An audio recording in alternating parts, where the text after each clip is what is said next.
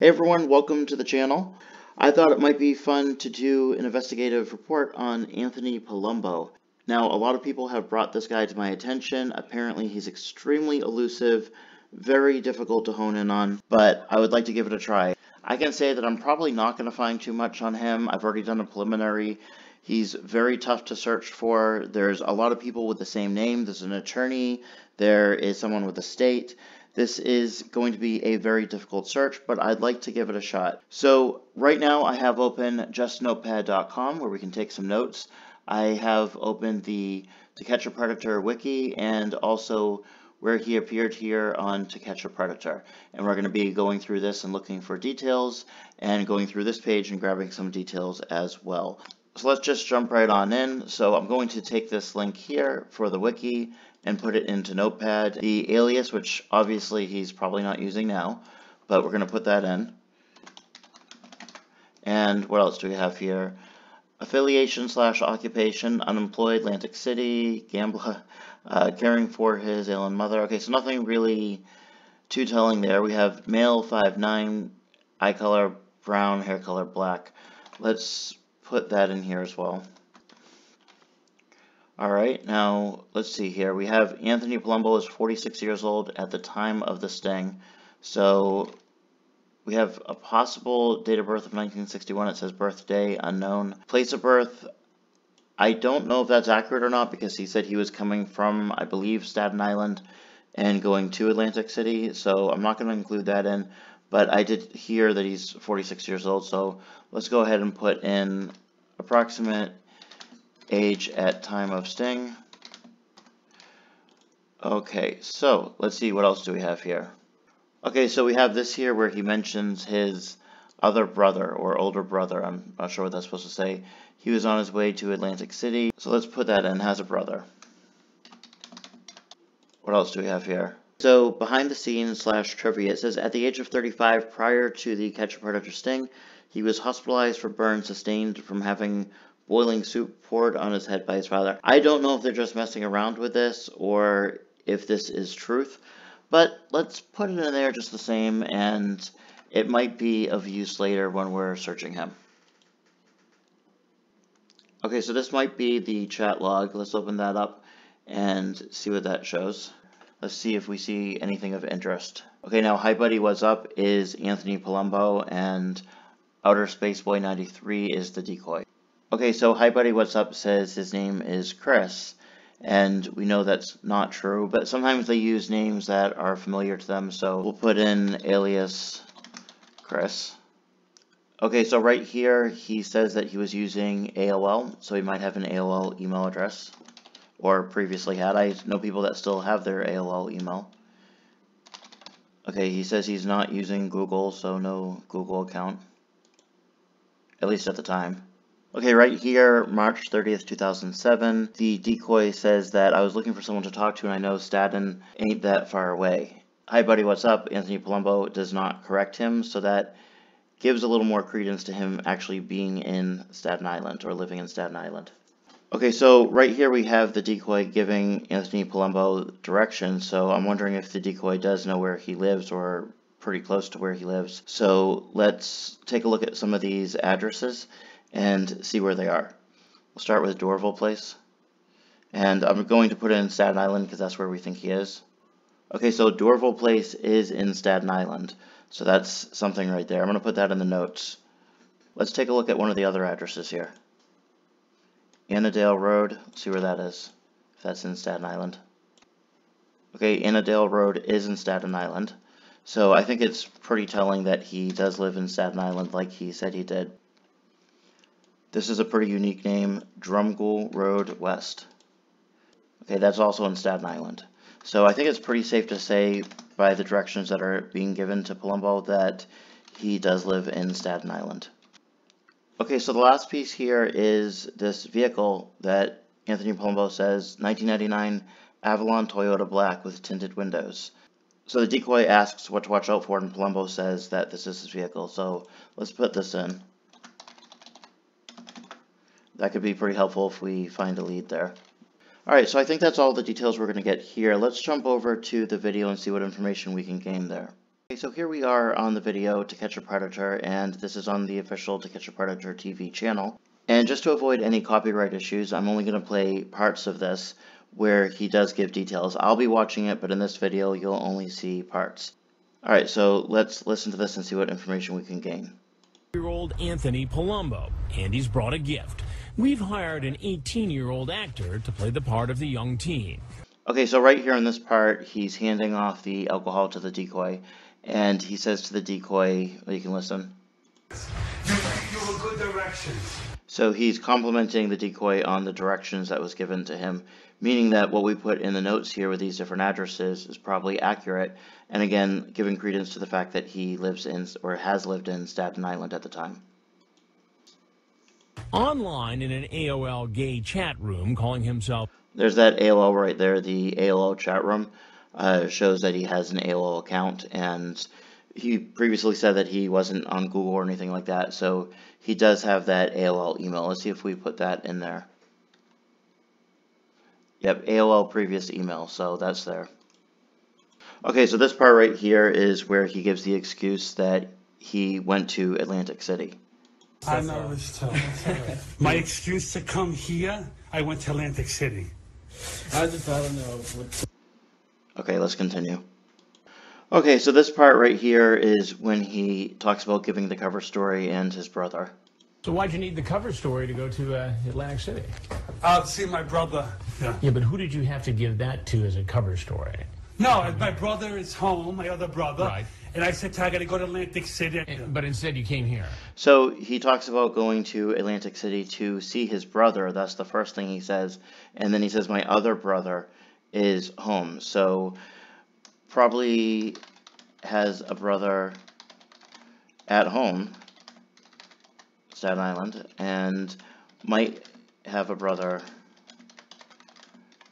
in Atlantic City, New Jersey. That could be complete BS. We don't know, but I think he probably does have a brother at home.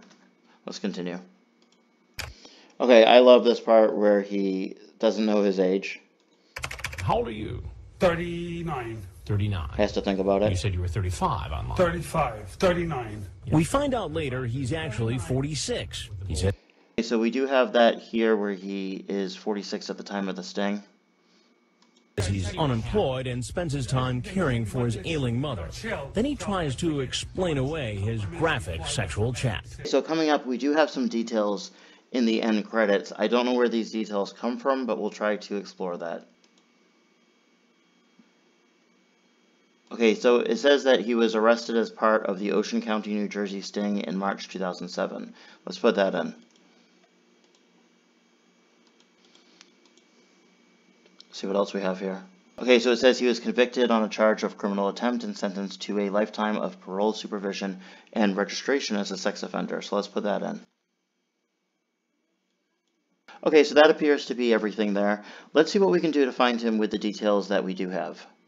Okay, so we're back, and what we're going to do now is look at the municipal court case search for the state of New Jersey. We know that this was in Ocean County, New Jersey, March 2007 sting, so the arrest and the charge is probably going to be in 2007. Sometimes things are delayed, but it's probably going to be then. I do want to point out a quick shout out and thank you to Joey's TCAP channel over here. I'll link that in the description. He was nice enough to give me the lead to New Jersey courts, and it actually wasn't a lead here. It was to, I believe, a sheriff's log that gave me a date of birth, which, by the way, was slightly off. Not his fault at all, but that was just what was on record. Now, also, quick shout out to Blue Falcons Investigations out of North Carolina. The owner's a good friend of mine. I'll put his image up here and link that in the description. He was nice enough to take his time and go through the potential dates of birth and look for the correct one that matched up with the name in this court search. And that's time consuming, it's tedious, and he took the time to do that, so big shout out to him for putting the time in there. Now, without further ado, I'll jump into this search and show you exactly what I found. Alright, so we're going to do a search by name, and I'm going to put in the name Anthony Palumbo. Okay, and we did find that the date of birth is August 6th, 1960. And again, this was one of those very tedious searches where he basically worked with the date of birth and went up a couple months and then went down a couple months, or maybe he started, I hope he went up and started there first, because that way it wouldn't have taken forever, but finally found the date of birth matched to the name, and we'll put in the CAPTCHA.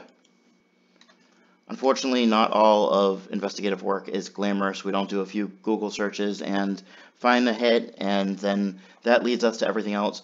A lot of it is very, very tedious sometimes. Okay, so here we go. This is the summary right here where we have the prefix W, we have the year 2007, the number 32, court 1519, defendant Anthony Palumbo, state disposed. It shows the court is 1519 Mantoloking Municipal Court. I probably have that pronunciation wrong. The offense is 2C 5-1A1, and it says the offense description, criminal attempt, purposely engages in conduct, and that's all we get to see here. Okay, so we have definitely a little bit more information here. Not much more on the defendant, unfortunately, but we have the complaint information and transferred to prosecutor, reason indictable, disposed, transferred, let's see. Bail was set, so we might be able to get more information off that later. Agency and officer ID, offense date 3/31/2007, 8:25 p.m. I'm going to, oh, and you know, I totally forgot. Let me take this and put this into the notes here. And we have the name Anthony Palumbo. And we have no other information on the defendant, but we have the offense date and time, 3/31/2007 and 8:25 p.m. Criminal attempt, purposely engages in conduct. And there's actually 2 charges right here. Oh, and here's more information. Sex assault, victim 13 to 16. So that's a lot more than it showed on the initial screen. So let's take that information and put it in as well. And we have some information here. Let's click on bail. Okay, so bail was set at $50,000. Okay, so that appears to be all the good information. Oh, let me click on this one here. Luring, enticing a child. So this was the other charge right here. Okay, so I think that's the only information that we have that's good for the defendant. Not that much, but at least we have the dates of the different actions here. Okay, so here we are on the New Jersey Courts Public Access Criminal Case Search. Let's go over to the results. I did a name search for Anthony Palumbo, and it was a new window, but I dragged it over here so we can see it. And we have, it doesn't let you search by much. If you have the middle initial, you can put in that, but this was the results I got on Anthony Palumbo. Why it came up with these other names here, I'm not sure, but this is the only one that doesn't have a middle initial, and it has that date of birth of 1960 that we have already verified. So let me take this information here. First, let me take this and put this in the notes, and I'll say we did a New Jersey criminal case search. I'll put the link in there, and then I'll click on this and see what information it gives me. Okay, so we have some information here. This is alias name. Oh, this is his hi buddy, what's up thing. That's great. That's awesome that it's in there as an alias. City, Staten Island. We have the zip 10312. Let's see here. Birthplace, Staten Island, New York. Birth year 1960. Language is blank. Male, height 6 foot, weight 190, hair black, eyes brown. We have an FBI number here and an SBI number. So let's just take this information and put this all right into the notes. I wonder if I click on case list or alias list. Okay, so here is on the alias list, it shows just what we already know. So what about the, okay, so I think this shows pretty much what we already have. We have the birth year confirmed, and yeah, we have this information from the previous court case search that we did. Okay, so now I'm going to click this because it looks like there might be even more information to this. Okay, so now we have a whole new screen here, and let's see what information we can get off this. We now know that the attorney is Michael Chazin, or Chazin, I'm not sure how to pronounce that. Spent 2 years in jail, or yeah, no, 2 days in jail, it looks like, and sentence length 0. So he basically didn't get sentenced or didn't go to jail. It says sentence date 12/5/2008, disposition 7/2/2008. He only spent 2 days in jail, so he must have bailed out. All right, so let's see these other tabs. All right, I was hoping there would be more information here. There's a $50,000 bail, it says. And again, I'm not going to know what all of this information is, but bail posted date, April 1st, 2007. All right, and let's see here if there's anything in bail forfeiture. I feel like this could be set up a little better. Bail history. Let's continue. Let's do sentence. Some of this information we already have, some of it we do not have. Let's continue and see what else we can find. Prior fees, additional fees. Let's go back to the original. Uh-oh. That's not good. Okay, we're back. Problem is fixed. Where were we? Okay, and then we can click for more information. We have the indictment and the complaint. Let's hope there's some better information here. Indictment. Okay, so this is a little more information. We have still the same information on the defendant, Anthony Palumbo. We have the charge count, criminal attempt. We have the auxiliary statute, which is sexual assault victim, 13 to 15 years old, actor, 4+ years, endangering the welfare of a child. That might have been with the alcohol too, or just him in person endangering the welfare of the child. Okay, how about the complaint? New Jersey isn't giving us a lot of information on the defendant. Okay, I'm not seeing any other information here. It's interesting how the auxiliary statute just suddenly changes with the victim age, but this one, the first one, the primary statute remains the same. So what about ACS inquiry? I'm not sure what that is. Nope, really nothing new there. Let's see if there's anything else. I'm very disappointed with this. I mean, there's a lot of good information here that we didn't have, but on the defendant himself, on Anthony Palumbo, I'm just not seeing any good telling information. No arrest information found on this defendant. Thanks. PTI? Okay, still really nothing of use there. So I'm going to clean up the notes a little bit and we'll move on to the next step. Okay, so here we are on a news source, SILive.com, and this shows 2 island suspects nabbed in Dateline sting. Now, this was posted April 9th, 2007. It says it was updated March 21st, 2019, but the original posting date was back in April of 2007, and that would have been right after this incident happened. So we have some pretty useful information here. I'm not going to read the whole thing, but it shows, let's put the link in the notes. And I'm also going to put, well, it's in here that it was April 2007. So it shows Anthony Palumbo, 46, of Shotwell Ave in Annandale. So let's go ahead and put that in, and then we can commence with a search with that information that we gained right there. Okay, so I just Googled Anthony Palumbo, Shotwell Ave, and clearly you can see I clicked on some of the links, but there's a neighbor report, and there's this site on number, and it shows Tony R. Palumbo, 41 Shotwell Ave. Now, we know that his name is Anthony Palumbo, and we know that he's on Shotwell Ave now. So let's open up a few of these links here. Okay, and you can actually see one of the confusing things I ran into in the past was that lawyer, Staten Island, New York, attorneys and law firms, is this link right here, Office of Anthony Palumbo. So there's an office right in Staten Island, Law Office of Anthony Palumbo, and that is absolutely not our subject that we're looking for. So there's just a few of them in the area, and you have to be really, really careful. And that's why we go through all these steps, so we can be really careful making sure that we have the right individual. Okay, so on the first link here, this is number, but NUWBER.com, and this shows Tony R. Palumbo, 61 years old, Staten Island, New York. You gotta take the information that's on these websites with a grain of salt, but we have a mobile number. As I say in all my videos, I would urge you not to call these numbers. The purpose of this video is not to incite anyone to harass, and I would strongly recommend that you don't call them, actually. This is just for information purposes. So what else do we have here? We have relatives, Richard C. Palumbo, we have an Anthony Palumbo. So if that is someone else with the same name, that would square with his statement that he gave the excuse to his brother, and maybe his brother is one of these individuals, or both of these individuals. We have some possible email addresses as well. We'll take that and put it in the notes. And this is completely free. I'm not logged into anything right now. We have personal information, August 6, 1960. That would jive with what we found when we did the search in New Jersey County records. So here's the relatives, and these are roughly the same age range is. So I'm assuming that is his brother. We have the address right here, 41 Shotwell Ave in Staten Island, New York.